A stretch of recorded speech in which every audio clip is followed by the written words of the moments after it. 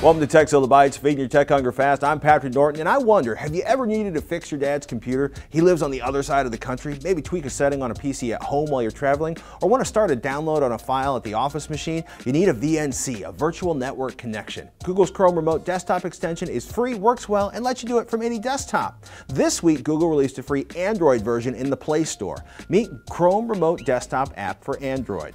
Till now, you've been able to remotely access your PC at home or at work using the Chrome Remote Desktop extension inside of the Chrome browser. It runs as a service, so you don't need to have Chrome up and running on the desktop or laptop you want to control. You do need Chrome and the Remote Desktop extension installed, and you need the desktop or laptop to be, on. Not logged in, just on and not asleep. So turn off sleep in your Windows or OS X settings.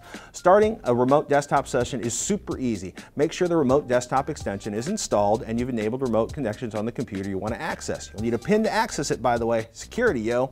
Fire it up and you get this, a list of computers that you have access to.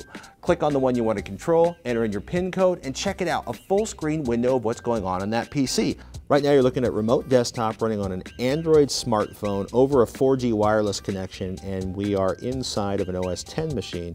So single finger will move the cursor around. Two fingers will scroll the window up and down. Just move slowly, but I can move the cursor around. The cursor doesn't automatically drop to where your finger is on the Android device, so keep an eye on where the cursor is or you might get lost. And I can pretty much do anything I want. I can launch updates. I have total access to the machine at the user's level, which is really, really cool. And if you're wondering, hey, how do I right click?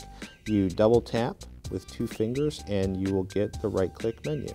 There's too much lag. You're not going to be playing any games remotely over this connection, but if you want to check out our sponsor, Gamefly.com/Tekzilla, get yourself a 30-day free trial and find out the best way to get the latest games at a low, low monthly price. You should definitely take a look.